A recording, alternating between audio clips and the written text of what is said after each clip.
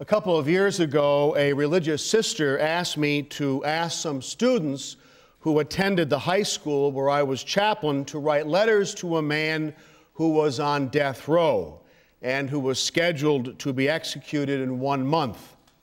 And I told the students to write a brief note of encouragement so that the man would not feel alone when he went to his death. Then I sat down to write my own letter to the man, and I did not know what to say. I was stuck. It took me forever to write a little note. What do you say to a man who knows he is going to his death in less than a month?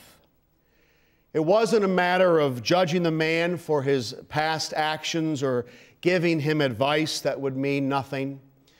It was more of a block on my part of relying too much on my own words and not enough on the peace that can flow from the expression of faith as a believer in the resurrection of Jesus.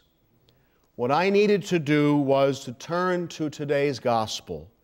The Advocate, the Holy Spirit, whom the Father will send in my name, will teach you everything and remind you of all that I told you.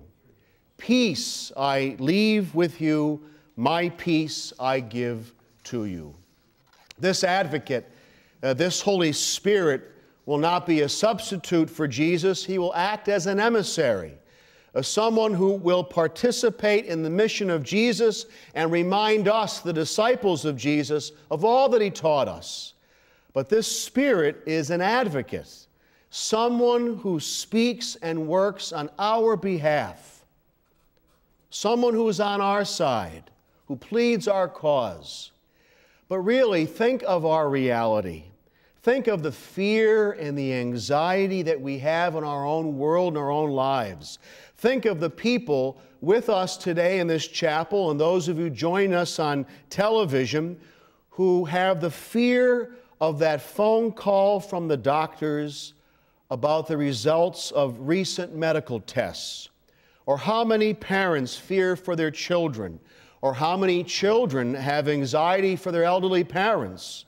The fear and anxiety that is caused by being laid off and knowing that your job is not in your control. We need an advocate because we need someone to plead our cause. What does this advocate do for us? It proves to us that the peace that Jesus gives is real and lasting.